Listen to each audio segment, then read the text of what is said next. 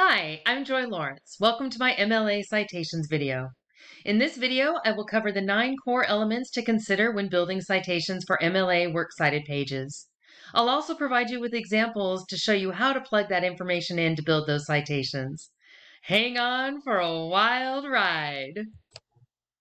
I do recognize that going over works cited information can be boring, so I will do my best and try to keep your attention.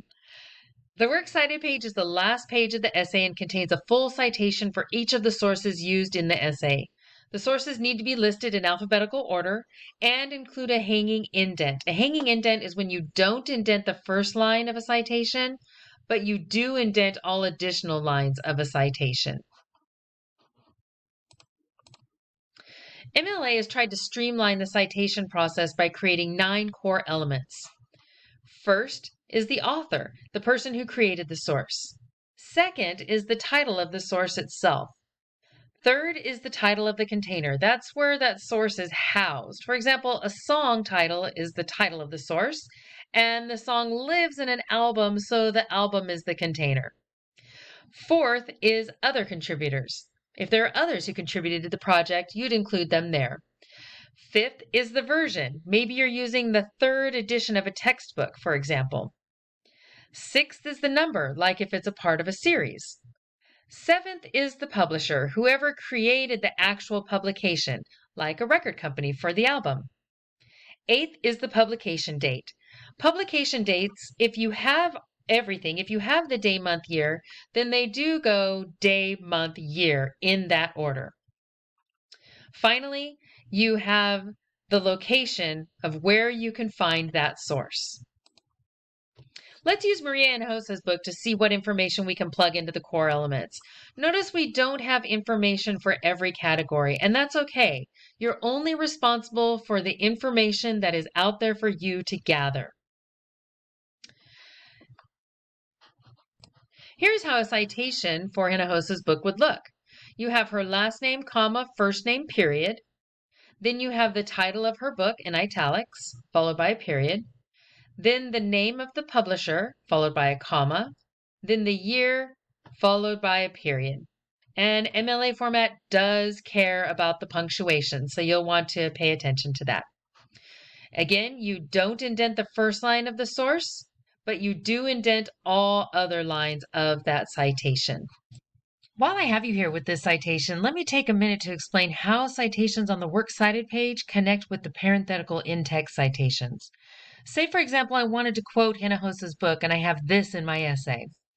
Spring was beginning to say, "What's up?" with tiny little buds sprouting like green beans on the branches of trees and yellow chirping chickadees excited about the full bird feeders. As a side note, first, that "what's up" is a great example of an onomatopoeia. Okay, back to the citation. After I've ended that quote, then I have a parenthetical in-text citation that includes the last name of the author and the page number where I can go to find that quote in the book. Notice that the period comes after the parenthetical citation. As a reader, I should then be able to go to the Works Cited page and find a citation that starts with Hinojosa so that I can find all of the information I need to go get that book if I want to. Now, what should you do if there is no author or editor or translator, etc.? In that case, use the title in place of the author for both the in-text citation and the Works Cited citation. Things get a little trickier when you have 2 or more authors. With 2 authors, you still list the author's name as last name, comma, first name, but then it's a comma instead of a period. And then the second author's name is written just regular, first and last name. You have an and then that author's name. You put the authors in order of how they appear on the book. So since Lisa Lutz's name comes first on the book, she's first on our citation. What if you have 3 or more authors? You write the first author's name as last name, comma, first name, comma. Then you put this phrase ET period AL period, which means and others. Again, the first author on the source is the one whose name goes on the citation first. What if you don't have an author, but you have an editor or a translator? You follow the same conventions you would for a single author, two authors, or three or more authors. The names still come first in the citation, and you follow that last name, comma, first name order, but you want to also add an identifier so your readers know this is an editor, translator, etc.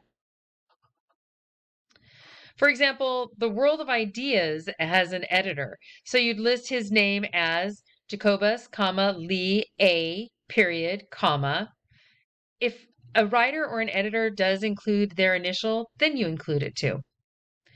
And then you'd put editor.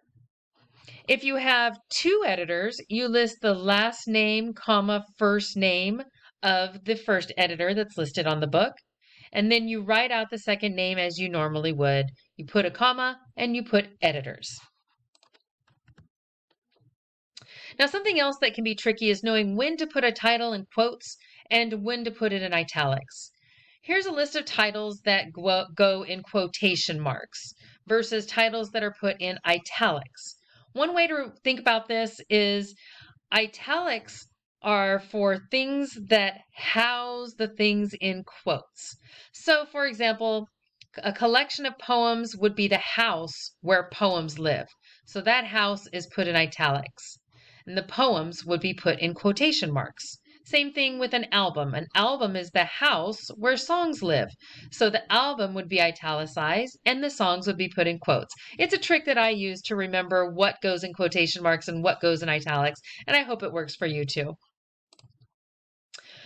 All right, hopefully you're starting to see how information gets plugged in. Now I'm going to plug in some information from a TV show to give you another example of how to use these core elements. Hold on.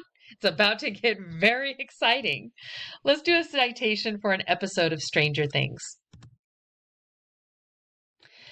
The author of the show is going to be, in this case, the person who wrote the script. There are different writers for different episodes, so we want the one for the episode we're citing. His name is Justin Doble, and remember that author names go last name, comma, first name, period.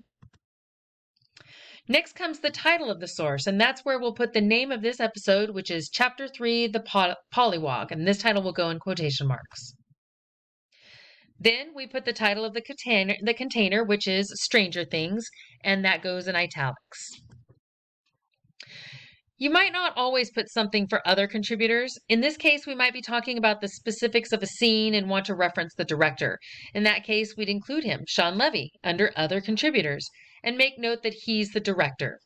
Other contributors might include an actor's name if you're talking about their performance, the makeup artist if you're highlighting a character's makeup, etc.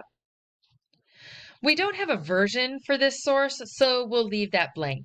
If you were using a book that has more than one edition, the version is where you'd put that information. Next comes the number. This is where we'll put the season and the episode number. The publisher is the next piece of information needed, and that's going to be the creator of Stranger Things, which is Netflix, and Netflix is italicized. The publication date will be the date when it originally aired. This episode aired on the 27th of October, 2017. Remember, the format for dates in MLA format is day, month, year, without a comma after the month or the day. You also want to abbreviate the long months to the first three letters followed by a period when you include dates in the citations. Finally, we need to provide the location where readers can find this source, and that location is www.netflix.com. Now we have all the information we need to build our citation. Let's take a look at how that should look. Here you remember you have the first line is not indented, but you do have that hanging indent where all the other lines of that citation are indented. All of the information that we have in our core elements has been plugged into our citation. Don't forget about the resources you have available to you to help you build citations. We have excellent librarians in the Porterville College Library who can help you with citations and with gathering sources that already have the citations built in. The Learning Resource Center is where you can find tutors and mentors to help you with building citations too. You can also get information from Purdue's online writing lab, which has extensive information about MLA format.